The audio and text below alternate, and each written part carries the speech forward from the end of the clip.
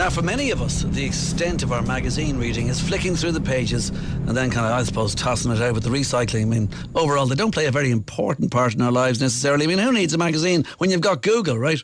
But for some, magazines are every bit as important as some of the great literary works. As important as Google itself, the minefields of quirky articles and images and information that should be treasured. One such man who enjoys a good magazine is James Hyman, and he owns the largest magazine collection in the world. The largest magazine collection in the world. James, welcome to the programme. James, how many magazines do you estimate you own? At the moment, it's 70,000, near enough. We're getting incredible amounts of donations, so that's increasing. I would say at about 20% a year that will go up, and we are being flooded with stuff. So Wait a minute, you're getting donations? That's cheating. Do you not go to a shop, buy the magazine, read it, and then hold on to it? Dave, I do that as well. I subscribe. I devour magazines. I look on eBay, Gumtree. I'm constantly acquiring magazines, but we also have some lovely humanitarians out there who, donate a lot of magazines. Wow, well, I'll tell you, I'm with you there. I love magazines, and I read a lot of magazines, but they're usually quite kind of narrow, either something to do with movies or music. So, first of all, why did you start collecting magazines? When did you start collecting magazines? And more importantly, was it a conscious decision, or did it just happen? Did you suddenly realise, wow, I have 1,000 magazines, let's get 70? What happened was, the major tipping point was I was a scriptwriter for MTV Europe in the late 80s and early 90s. Now, people forget the internet has not always existed. Back then, there was no internet. So your great source of rich content, I had to write about things for the presenters to say on air, like coming up now is a new Prince video, blah, blah, blah. Now, obviously with videos being repeated and repeated, you had to make that sound good. What was a great source? Magazines. So I started collecting them for this job, and then I would do a lot of other jobs in broadcasting and media, and always found magazines were a great, fantastic source, and they still are. Don't get me, Google does not have everything. Not everything is on Google, and an amazing source of content for ideas. As you said earlier, the best images, the best photographs, the best articles, journalists, illustrations really have all existed and still continue to do so in magazines. So I collected them throughout my career. In about 2011, I thought, right, my wife was nagging me saying, you've got all this stuff in storage, you've got to do something with it, because, literally, floors were just collapsing under the weight. They all went into storage, got them out of storage, and for a year, with an incredible archivist called Tori Turk, we spent a year sorting them all out, got into the Guinness Book of Records as the largest collection of magazines, and then for the last 3 years, we've been looking into the prospect of commercializing this content by having it all online and accessible to the world. Wait a minute, commercialising this content, digitising, I presume, is what you're talking about as well. Digitising it, but making it commercially available, so basically people can access it. Yes, digitising it. And would you be getting the money out of this? That sounds like a lucrative business. Well, you know what? Look, it's not just me getting the money, because actually it's an amazing thing where the photographers, the illustrators, the publishers, the authors, they would also get a share of the money. We want people to also be paid for their work. We don't want to just be greedy. And also there is the cultural legacy of it. I really passionately would love this stuff preserved. I don't want it to end up in a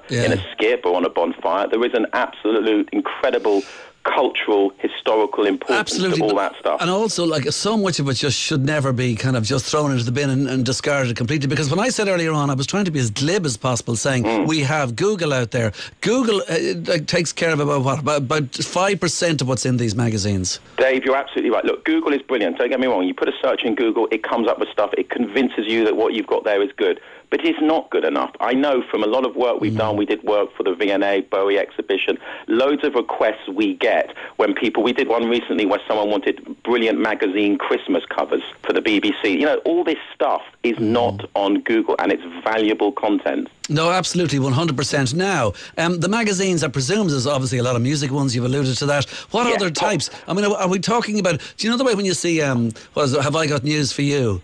Yeah. And they have a little thing of what are these headlines? They always have the most ridiculous, like Beagle Monthly or Veranda Weekly or something. Do you have those kind of magazines as well? We don't go that. We've definitely got some obscure zines, counterculture. Basically, the remit is popular culture, so that does encompass music, film, fashion, entertainment, sport, technology. There's a lot of quirky, weird stuff. But, for example, Knitting Monthly or sort of some really ones I would not really fit that remit. But you could have a magazine like Cigar Aficionado, which you wouldn't think was pop culture, but when you've got Arnie chewing on a fat Cuban on the front of that, that's pop culture. Yeah, and therefore, like when you say that you decided to what? Categorize, digitize, get it all together to put it onto some kind of thing on the internet. If you've been at that, I would imagine that's a 4-year job minimum, is it? It's a long job in basically, we're waiting for a license that allows us to mass digitize. And then you've also got the important part. There are two important things here to deal with, because the copyright can be dealt with, but the important part is also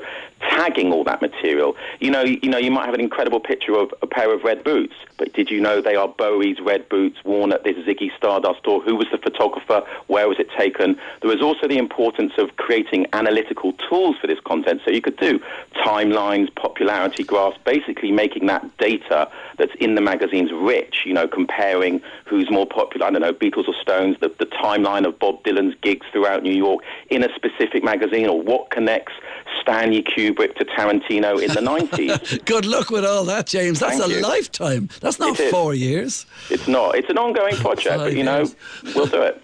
All right, by the way, just as a matter of interest, we used to get magazine. In fact, we've been getting the NME in our house. I've got very older brothers since the very late 50s, early 60s, believe it or not. And he threw them all out. But hold on a second, hold on. With the NME, what he did was, throughout the 1960s, he cut out every single charts bit, like with just the charts, and he put them into a box. So like the other side of the charts was the news pages. So it's like Townsend says pictures of Lily is not pornographic, and Cliff to leave shadows, and all this kind of stuff. So all that new stuff. But I remember bringing the 1962 one of Love Me Do, or whatever, straight into number 17 by the Beatles, and Paul McCartney signed it for me. And I have all those charts from the 60s, but I don't have the magazines. Well, we've got them all. And let me just say, if I can, to all your listeners and people out there, anyone who wants to donate and this stuff, please get in touch with us at hymanarchive.com, because we are getting an incredible amount of donations. We don't, people, it's an amazing place for this stuff to go and be preserved. Okay, I'll give that address out again. When you collect certain titles, are you obsessive about having all of the issues? Good question. I used to really have anxiety, but again, over the process, I've become more zen, because a lot of the gaps do get filled. You can never have a complete collection of absolutely every popular culture magazine, and I hunt stuff down, and I'm very chilled about it. I used to, as I say, years and years ago, oh my God, that one's slightly torn, or I'm going on holiday, I'm going to miss one. Don't have that anxiety anymore. They are beautifully filled in time, as and when. And are any of the ones, like any specific individual copy, worth billions, like say the first Batman comic from 1806 or something? Well, yeah, the Superman comics regularly fetch a couple of million. Yeah. Oz magazines can regularly go for £400, £500. It really is dependent on what someone wants to pay for that magazine at that time. Again, you can often have, if it belongs to somebody famous, then the value of that collection will go up, or a specific magazine. They fluctuate in price, but I believe in years to come they're going to become worth even more. I've seen bizarre things, an article on, Jeremy Holmes, I think, was it Jeremy Holmes or somebody who played Sherlock Holmes, and it's gone, it was an article in Time Out going for like £800 just for that issue. Alan Rickman stuff, again, specific articles on Hinner magazines go for ludicrous prices. So it really is what someone will pay for it and how desperately they want that. The other thing about it is that an awful Jeremy Brett. All right, okay, yeah, he played Holmes. The other thing about it is that like people collect magazines all the time, or they keep their magazines, or they don't want to throw them out, or they spent £8 a week on them, or whatever it is, and suddenly they really have to move, or they're moving house, but they like to think they might give them a good home. So yours is a good home, isn't it? It's an incredible home. Look, it really is. And testament to people who have realised that. Pensioner last week had 30 years of Time magazine and New Scientist. He really wanted us to have them. So it is a good home. Are you, like, for instance, pining after any magazine? Is there anything that you are so obsessed about, or have been down through the years, that you'd love to get your hands on it, but you just can't? There are many. As I say, I go into a magazine shop here in London in Soho, Wardour News, and it is prolific, the amount of new titles. So I'm constantly, I feel happy. I feel like a pig in SHIT, I'm rolling around in the mud of magazines, and there's nothing I desperately... Look, I'd like the first Playboy in immaculate condition, but it will come in time, when and, as and when. And are you, or should I say, is your collection insured? It is certainly insured. And another reason why it should be digitised, because in a way that is a form of insurance. Digitising it all will protect it. Yeah, I presume you're insured for fire and theft, are you? Indeed, and water. Yeah, right, exactly, yeah.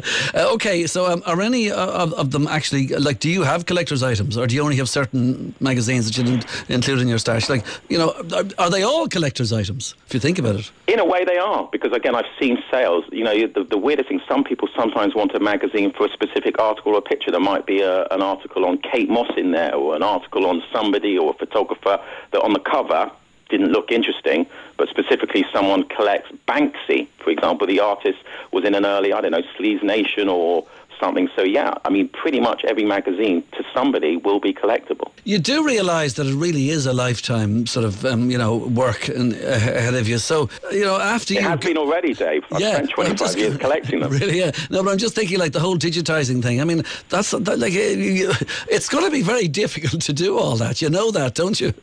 I do, but we've got some fantastic teams and people ready in place. So, yeah, this is not just going to be me. This is teamwork. And they will live on because of this, and I presume live past you, and maybe your kids maybe will take it up and curate the whole lot. Please God they do, and if they don't, someone will carry on the mission. And when you were MTVing, by the way, just back there, was it every single magazine, or was it like all the smash hits and all that? All the smash hits, Empire, The Face, ID, Enemies, Melody Makers, Select, Vox, you name it, I had it. Are magazines less popular than they used to be? Are many, like a lot of them, like, I mean, for instance, like all the music magazines, Sounds is gone, Melody Maker is gone, Select is gone. They're true, and the lads mags have just gone FHM, but no, they are more popular than ever, particularly in the independent sector, certainly far from dying. And what about the Dandy and the Beano, etc., that kind of thing? Got a lot of those comics, sure, and that's ongoing too. Want to keep them going, so tons of comics, Buster, Whoopi, Monster Fun, DC, Marvel, sure, they're going and too. And if you had the Dandy and the Beano, would you get the free boomerang in them? You need them, that does give you value. 2000 AD, the little spaceship thing on issue 1, you need those free gifts too. Yeah, where do you store all this stuff, James? Warehouse in Woolwich called the Stock Room. They look after a lot of other media companies too, film companies and TV companies, so it's a good fit. It's in Woolwich, SC18. Well, listen, you have a mountain of stuff in front of you and a mountain of work to get all this stuff digitised, and I wish you well. If people want to get in touch in any way at all, James Hyman, where do they go? They go to hymanarchive.com, have a look around, and then get in touch if you've got any magazines you want to donate or any other inquiries. That's HYMAN, hymanarchive.com. James, Indeed. The very best of luck with your quest ahead. Good luck. Thank you.